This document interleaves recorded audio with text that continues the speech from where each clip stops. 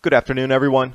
NSIDC showing surface melt already April 27th, even putting a blip on the Greenland melt extent for 2017. Notice the timestamp on that. And then we jump over to Null School on April 27th. Same day they showed melting. Same location in the green circle, minus 2.6 C. And I thought, wait a minute, let me take a look on the 28th, minus 3.3 C. And then I said, well, maybe today, the 29th, maybe that was a mistype. Maybe it's melting on the 29th, minus 1.1 C. And I said, no, that can't be. Let me zoom in. It's right at the edge of melting at minus 0.3 C, right on the very coastal area. That has to be on land to be considered the Greenland ice cap, doesn't it?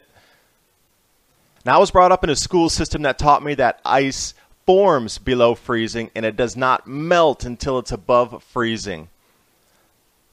So then in the same NSIDC website, Greenland surface melt interactive chart, it shows a trend of less melting into April. So what happens? That doesn't fit the narrative. So if it gets all the way into the first week of May, that's going to be the longest recorded number of days without the beginning of ice melting on the Greenland ice sheet. A record almost so far of non-melt days. That surely goes against the narrative of global warming.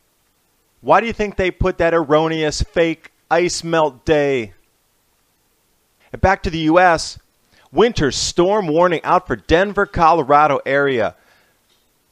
Expecting at least a foot of snow over the next day or so, and then over the next 4 days, up to 2 feet.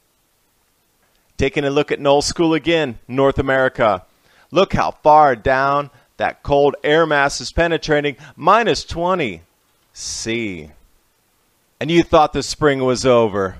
Looks like the grand solar minimum is intensifying with those out-of-season cold events. And there seems to be a concerted effort to prevent a new record being set for the onset of Greenland ice melt. And please remember to subscribe to Adapt 2030, and I hope you liked what you saw in the video. And please visit foodforliberty.com, a full range of heirloom vegetable seeds, enough to grow several acres, non-GMO. And in these times of uncertain weather, you're going to have to be more responsible for supplying some of your own food locally.